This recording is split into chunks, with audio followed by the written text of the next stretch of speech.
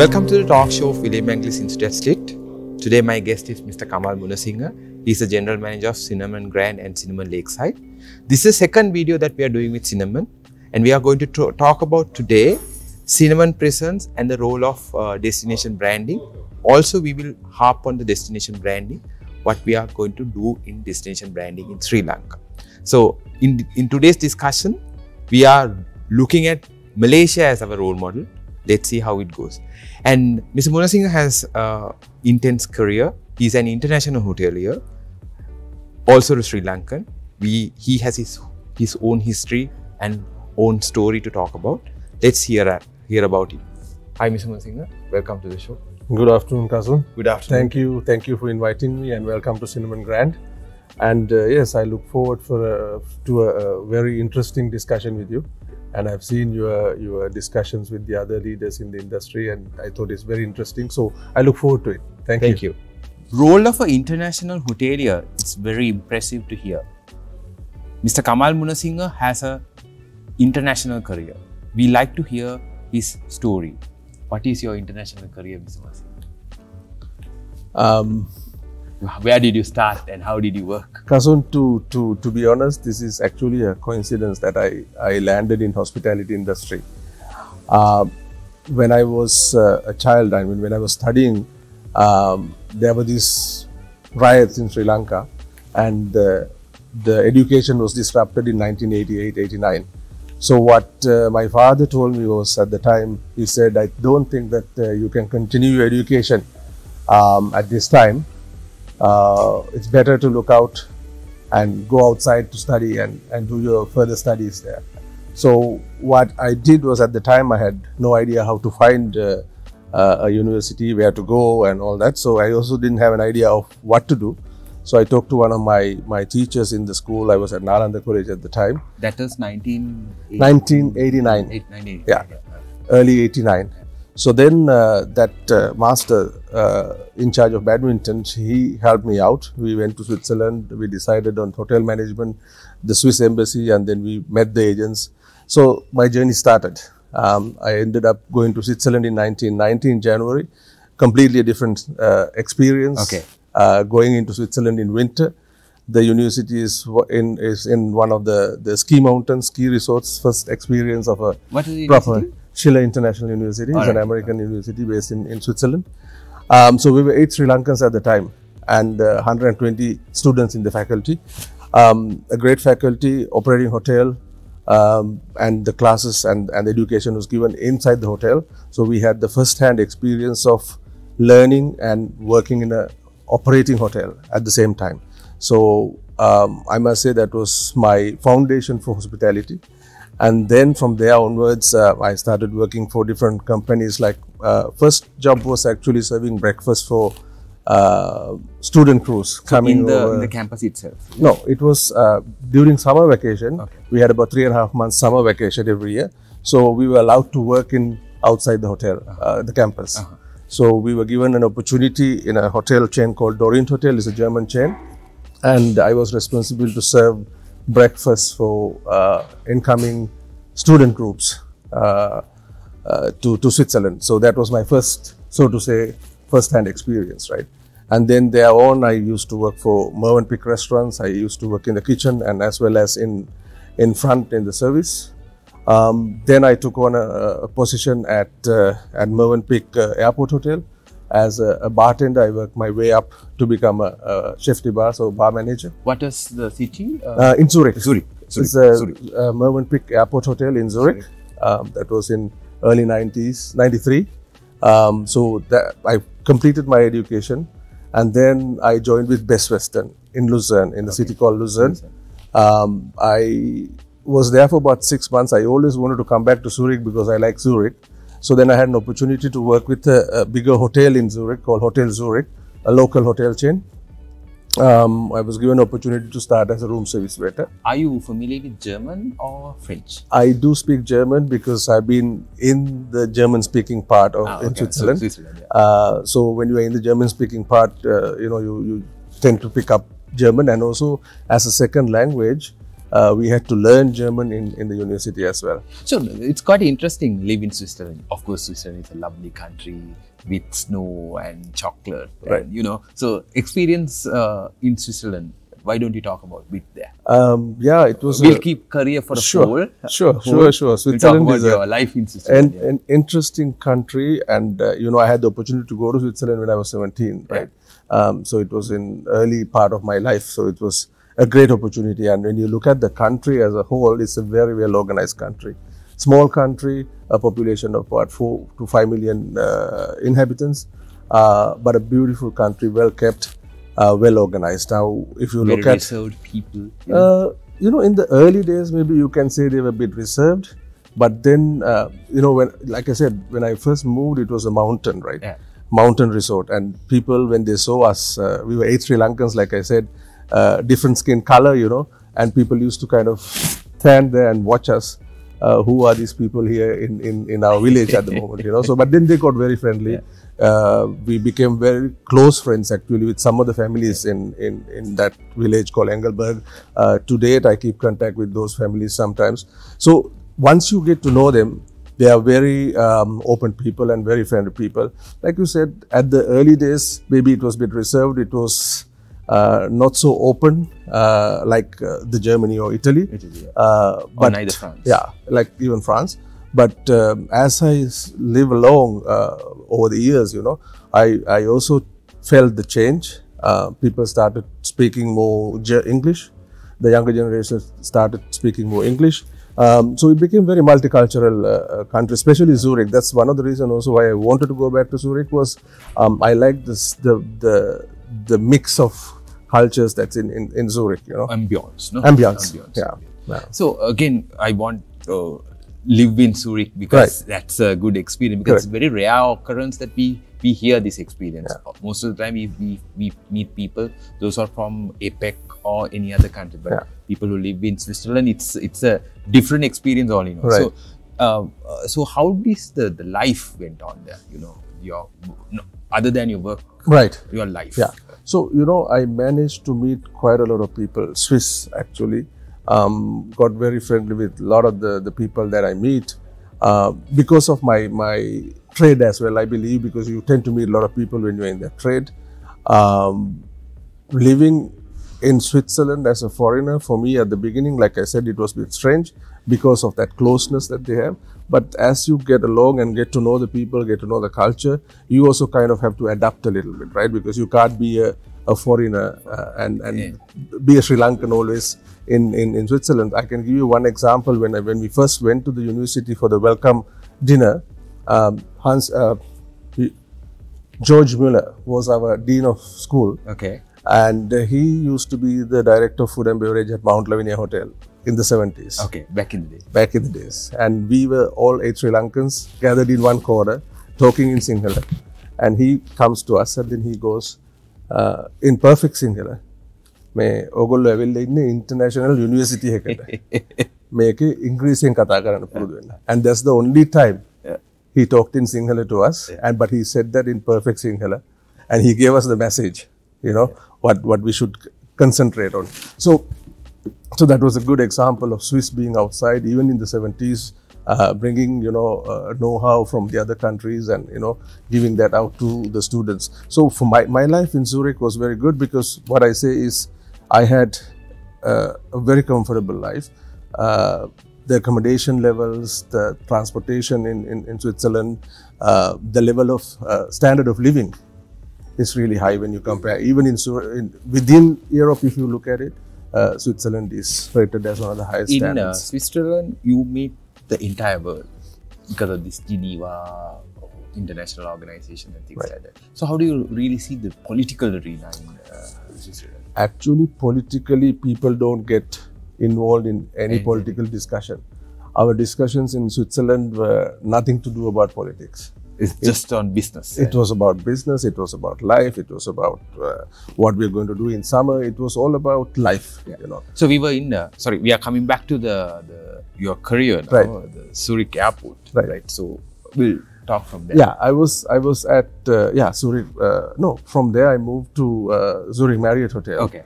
which was a 276 room hotel, 2 towers owned by a Swiss company. I joined there as a room service waiter. Just to give you a highlight on that. That's Best Western? No, that was this Hotel Zurich. Okay, Hotel Zurich. From Best Western, I moved to Hotel Zurich in Switzerland, in Zurich. So there, I was assigned to run the room service operation for afternoon shift. And I was the only person. Okay. Serving 276 rooms. I was the order taker.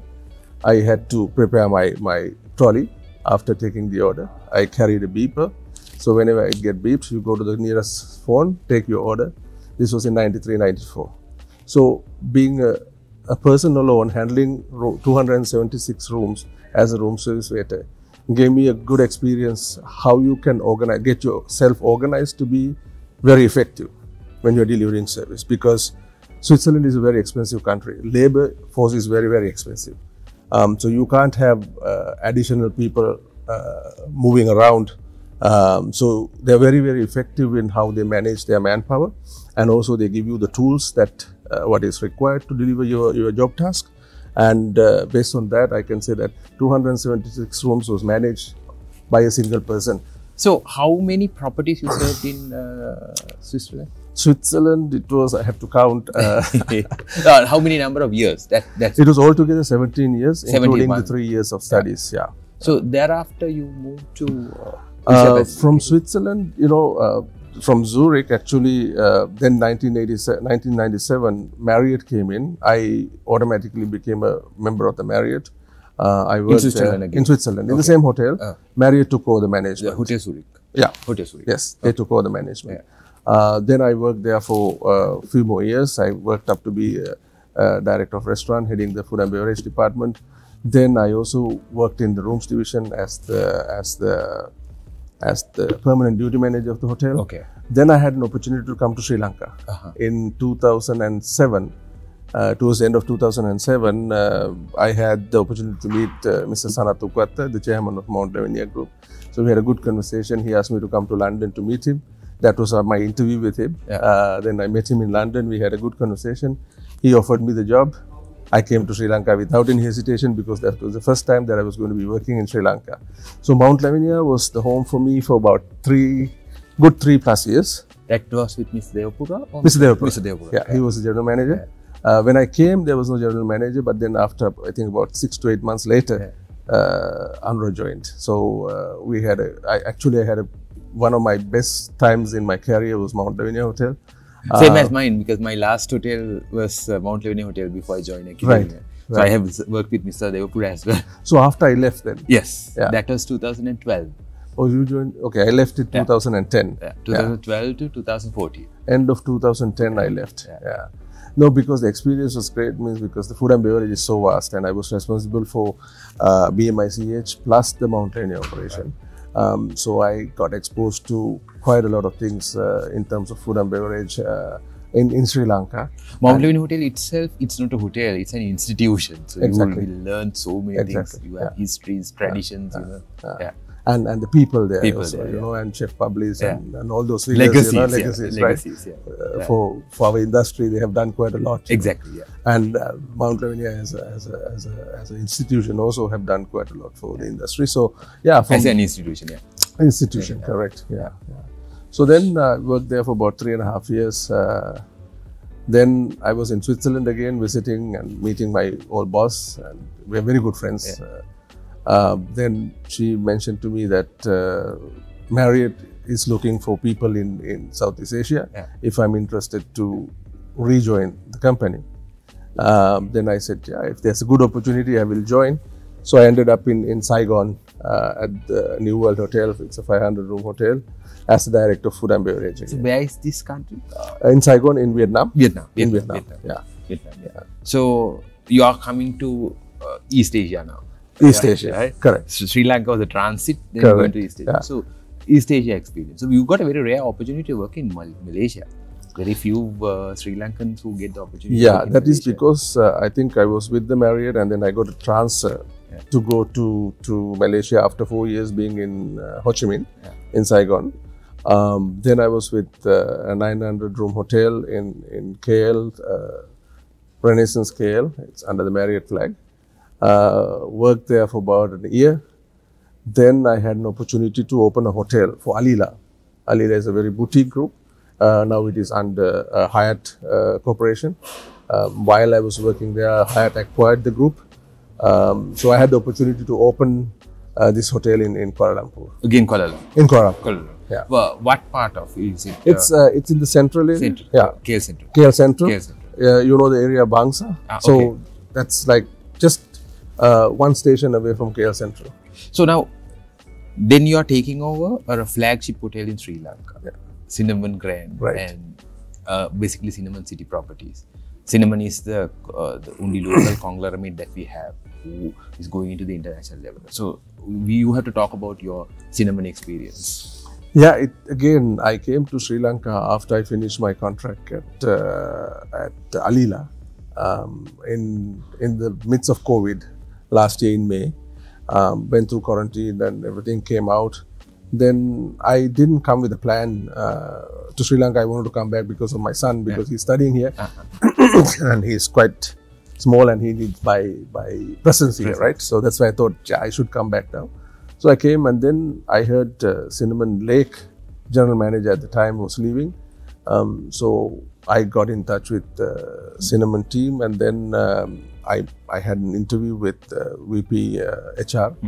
Then I met our CEO, current CEO. He was the head of city sector at the time, Carl Svensson. We had a good conversation. I felt comfortable. He felt comfortable. So the conversation went on, you know, for 1 or 2 months. It was a process, and then at the end, I was offered the general manager position for both Cinnamon Grand and Cinnamon Lake, and which was a great privilege, I think, you know, to work for Cinnamon. I've always kept an eye on Cinnamon throughout my career.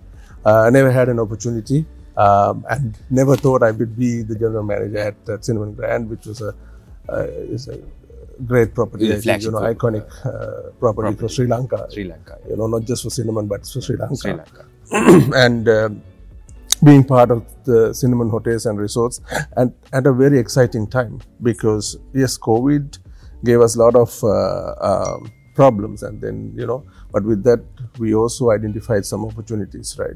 So Cinnamon Hotels and Resorts went through a drastic change, structural change, in order to get ready for the next structural change, meaning the physical or the human?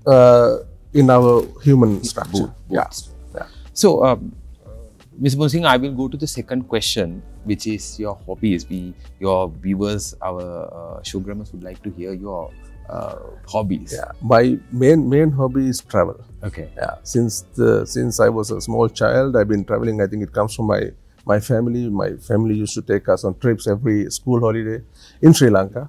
We were not privileged to go out of Sri Lanka at that time. But then when I moved to Europe, my first trip was to Italy, to Sicilia. Yeah, by train. Okay. Interesting. We crossed Swiss border. Swiss efficiency was there. We entered Italy, train strike. So I was stuck in the train for 2 days to get to. Have you seen the volcano also in Sicily? No, at that time when we went there, no, we haven't. Yeah. But I had the greatest time there. The food, the culture there, you know, I have some friends living in Sicily, so it was a great time. I spent about 2 weeks. Lovely island. Yeah. So how many countries altogether you have visited in terms of travel? For in terms leisure of all, if you look at Europe, I have done most of Europe, I think. What's the best destination for me? I can't say a destination. In Europe, I like Croatia very much, because I used to go to Croatia every year since 2002. So we used to drive from Zurich to Croatia, and the drive was through Italy, and then Slovenia, and then you enter Croatia, and then that drive along the Mediterranean Sea is a great experience. You know?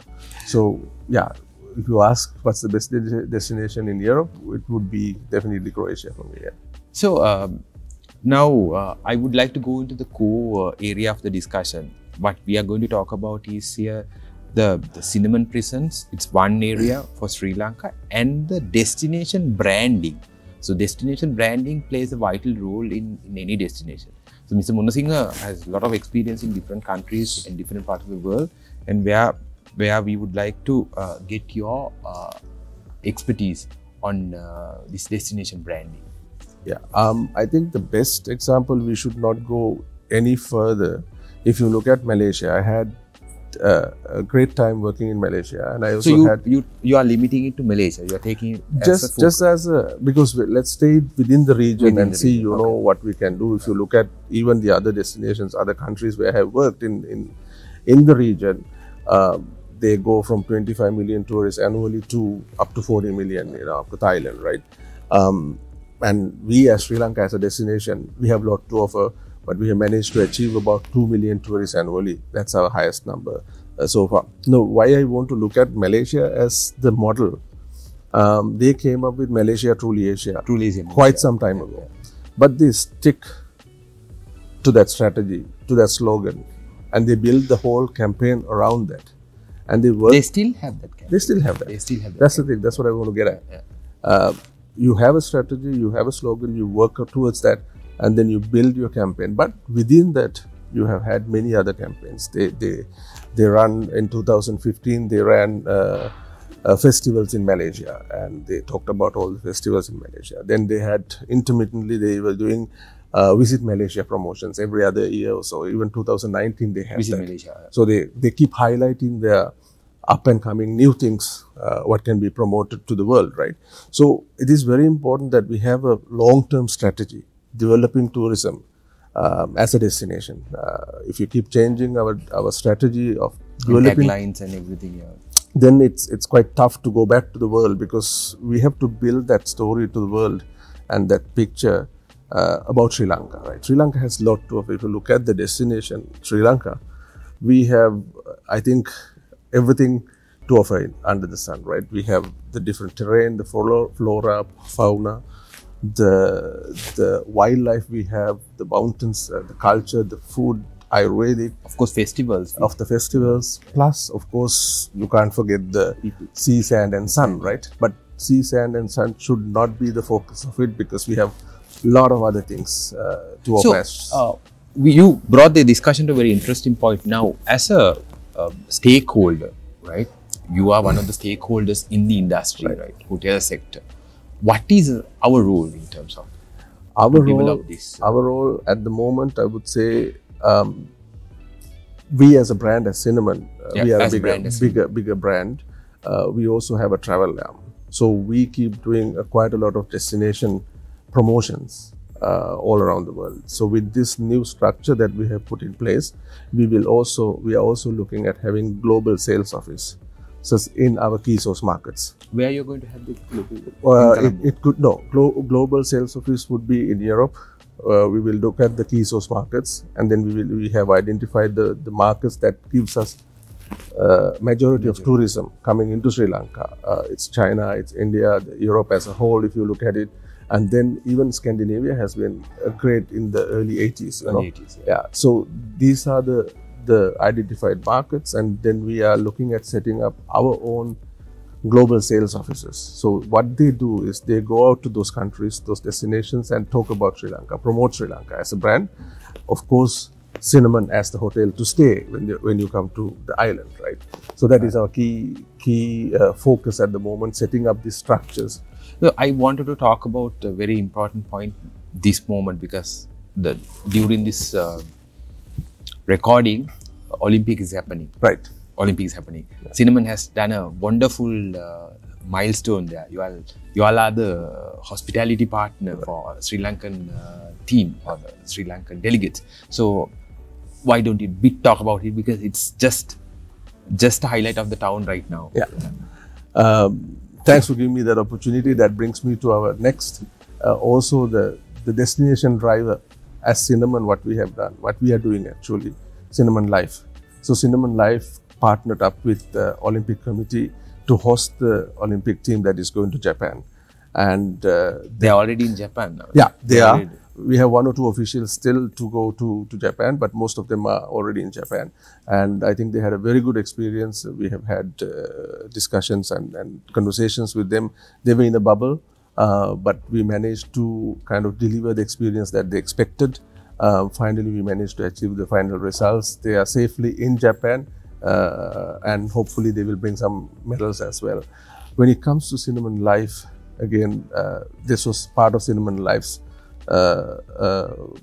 partnering up with the Olympic Committee to host them at Cinnamon Grand, because Cinnamon Life is not there yet.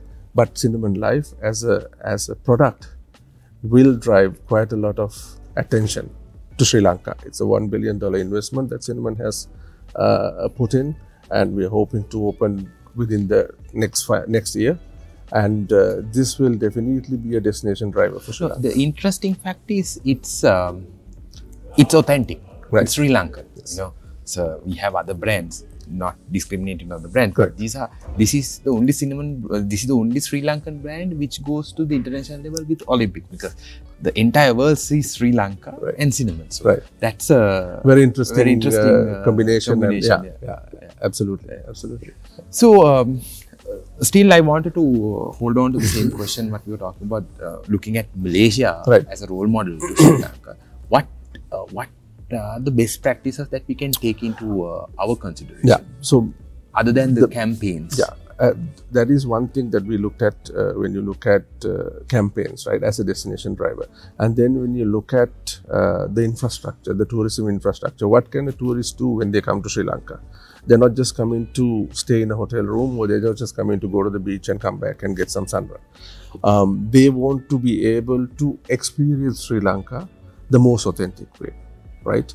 The hotels should gear up, I think, in my opinion, with destination-driven wellness, well-being and mindfulness programs.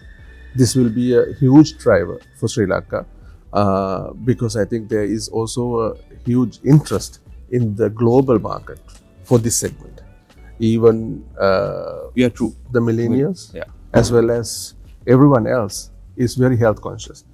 After COVID, it has become even more interesting for people, you know. So this is an area that Sri Lanka can really work on, and we as a brand or every other hotel can have a lot of programs, develop Sri Lankanized, localized programs that can go to the world and send a message, you know. So now, why I took this point now, wellness plays a bigger role in the world, but people are so health conscious and so conscious about their food and everything. So what steps that we can think of it, right? I'm sure that Sri Lanka Tourism is talking about integrated wellness resorts and things like that. Right. As a private sector organization, what do you really think? I think it's every hotel, other than spa and recreation stuff. Exactly. Every hotel can create these programs, right? Whether it's a sunrise yoga program, whether it's the dietary program that you offer, whether it's the engagement in sport activities or Ayurvedic healing, depending on which part of the country you are. City properties can do differently than a resort property. So it will actually be something that each and every individual hotel has to customize based on their positioning and what they want to do and offer. But Sri Lanka has a lot to offer in that sense. So we as the stakeholders of this industry, definitely we can craft in those areas what I mentioned earlier, not just looking at fitness center or yoga program, but it's a holistic approach. Holistic approach on that. Yeah. Mr. Munasinghe, now next point I wanted to emphasize the fact on technology. Yeah. The last point on this segment, the technology for the role of destination branding or destination marketing. How do you really see that? Because nowadays people are talking about technology. It's it's digital. Everything is digital. Because of the pandemic, everything is digital. So digital plays a vital role in our branding and destination and things like that. So how do you see this? I think there's a huge role to play with technology when it comes to brand marketing and also for hospitality industry. But we must also not forget that hospitality also depends on the human touch. We can't completely take that out of the equation, right? But in terms of when you look at the technology and how we can promote the destination, I think we are already working on that. I know that Sri Lanka Tourism is also working on a huge campaign which is also very much digitalized. Yeah. So when you see and read what is coming up with this program and what we have allocated in terms of budget from the government, is very, very encouraging for us to see. I think there's a long way to go, But it's a very good start, allocating the funds, having the right people handling that segment, and digitalization is the way to go for, especially for marketing. I think brand marketing. That's what we are doing now. So in terms of hotels, digitalizing. You talk about robots doing certain things. You can do few things, but I don't think that we can do a lot. There are areas where we can work on technology in terms of improving processes, where we can work on technology. But service element has to be there. The human touch has to be there. That's how the industry grows, and the hospitality industry built on is. So, Mr. Munasinghe, institution like us will have a bigger role to play in the industry, also destination branding and so on and so forth. So, I want to hear what is your impression towards William Angliss Institute SLIIT? Yeah, William Angliss is a university that I heard a lot about, but I never had the chance to visit. Unfortunately, I will come and visit one of these days. Of course, sure. Yeah. Come and have lunch with us. I would love to do that. Yeah. Now, when I look at William Angliss, what I see is I've been back in Sri Lanka now in operation since last October. I've come across few students who have come from William Angliss, and then I must say they are by far the best students that I have seen so far. Okay. Over the last 10 months that I've been in operation. They are your management trainees? They are management trainees, and they have completed the management training program now.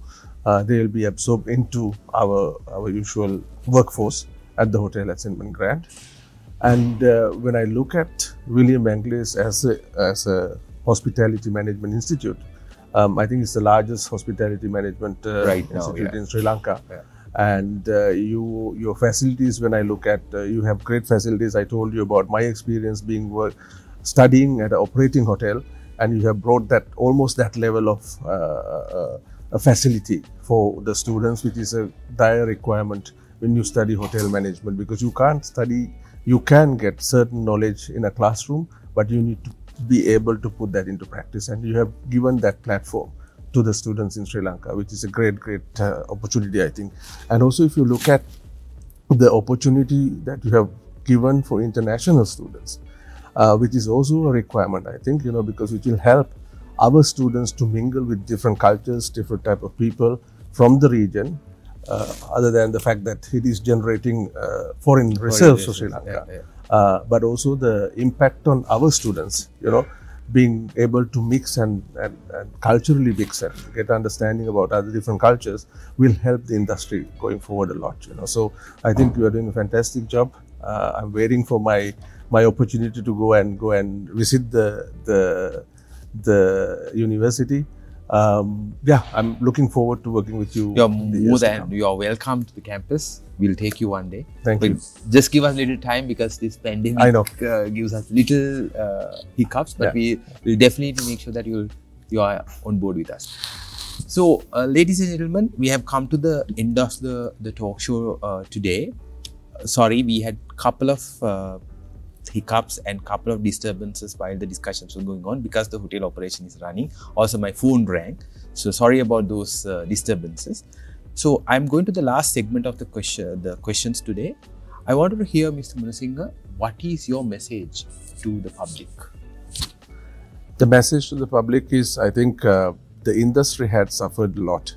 After the end of the war, we saw a good pickup in the Sri Lankan hospitality industry.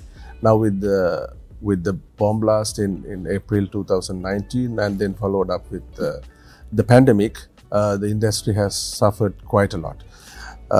We are an industry which generates over 4% of the GDP of Sri Lanka, where 400,000 people are directly and indirectly involved in this industry. So we need to have a little bit of patience and understanding for hospitality industry. We also need the support from the public, actually, wherever possible, to support us in the industry, because what we need is also, we need the talent to come in. We need the understanding of the hospitality industry of the public, so that we can get more talent developed. when you look at the pipeline of hotels that are coming into Sri Lanka, and that is very encouraging. You can see, I was looking at a report yesterday. There are about 20 different international hotels from international brands are coming into Colombo itself over the next 5 to 6 years. So that is encouraging, because they are looking at Sri Lanka and Colombo as a destination because they have trust that our tourism will boom. So there's good opportunity for us, all of us in Sri Lanka, to create more job opportunities, also generate more revenues for everyone involved in the industry. So that's why all these international companies are putting trust in Sri Lanka. So it's a matter of time, I think. We need to be patient. We need to be cautious during this time, how we operate our hotels during the pandemic. We have to stick to our guidelines that has been given so that we can sustain our business. And which is also very important is that we all get vaccinated so that we can say we are a safe destination for tourists to come. And we also need to get our country cleared up in the destinations where we have been listed as a red list country, so that the tourists, when they come, when they go back, they don't need to go into quarantine. So these are few things that we need to do, but I know that everyone is working towards this. Towards the end of the year, I think we could see better results, and we just need to be patient and work towards building our industry for the arrivals that we're expecting in early next year, I think. Yeah.